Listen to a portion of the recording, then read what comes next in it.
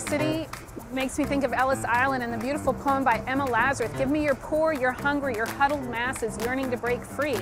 Frances Cabrini is the patron saint of immigrants. Now, she initially wanted to go to China, but the Pope asked her to not go there and to go to America instead because there were so many Italian immigrants here that needed help. My name is Sherry Sprosti, and I'm the Director of Liturgy for St. Francis Cabrini Shrine, New York City. Francesca Cabrini came up here in 1899 to this piece of land on the bluff above the Hudson River.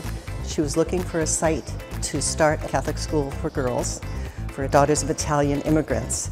This chapel was dedicated May 10th, 1960, and it is a resting place for her relic, her remains, her bones, and they are sealed and placed beneath the altar with a life mask of her that is taken from archival photographs. All her life, she had wanted to go to China.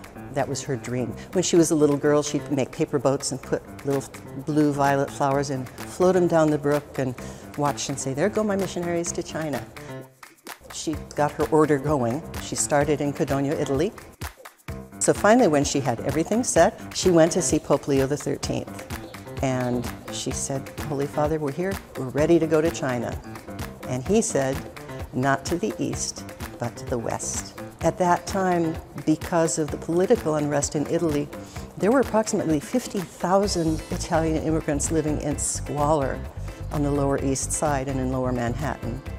And they were the wave of immigrants that came after the Irish.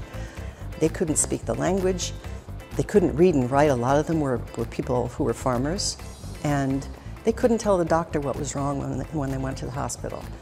They were losing their faith because there weren't priests who spoke Italian.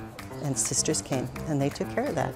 She founded 67 hospitals, orphanages, and schools. She's under 5 feet tall, she doesn't speak the language, but it was about her faith.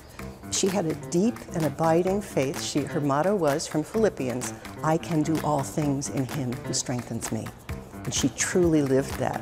She felt that if God gave her a job to do, God would figure out how to get it done, and she would just do the next thing.